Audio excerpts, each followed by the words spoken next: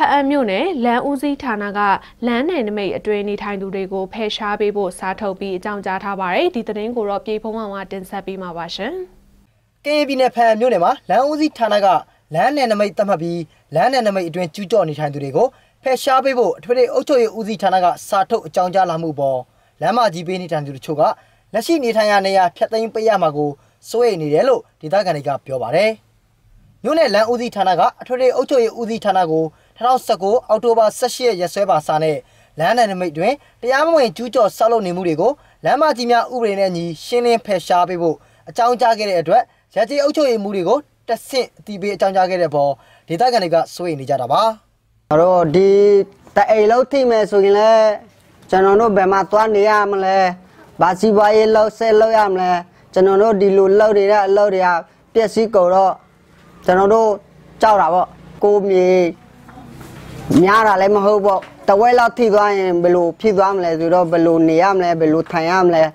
နေရခဲ့ထိုင်ရခဲ့တာပေါ့။ဖန်မြို့ဒူးမြို့နယ်အုပ်ချုပ်ရေးမှူးဦးလှိုင်ကျော်စုကတော့လက်ရှိချိန်မှာလမ်း area ကိုတည်နေပြီဆိုရင်ကာယကရှင်တွေအနေနဲ့တက်နိုင်သမျှအများဆုံးတင်းတော်တဲ့နေရာကိုရွှေ့ပြောင်းပေးစီခြင်းတယ်လို့ပြောဆိုခဲ့ပြီးညွှန်ကြားချက်တိုင်းပြောင်းရွှေ့ပါကသက်ဆိုင်ရာဌာနတွေကရေးရမှုတွေပြုလုပ်လာနိုင်တယ်လို့ဆိုပါတယ်ဟိုလမ်းက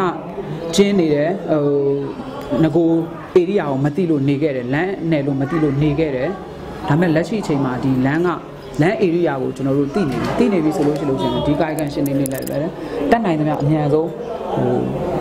တင့်တော်တဲ့နေရာကိုရွှေ့စေခြင်းပါတယ်ဘာဖြစ်လို့လဲဆိုတော့ဒီလိုမျိုး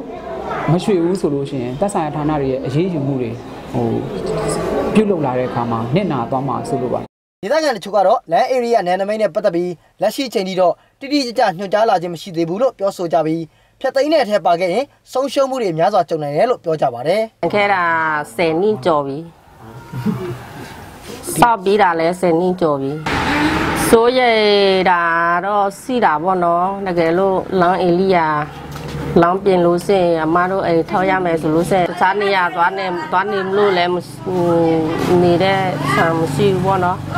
စုထားတဲ့ပိတ်ဆောင်တို့လည်းဒီအိမ်နဲ့ဒီခြံနဲ့ပဲစီးတဲ့ဟာ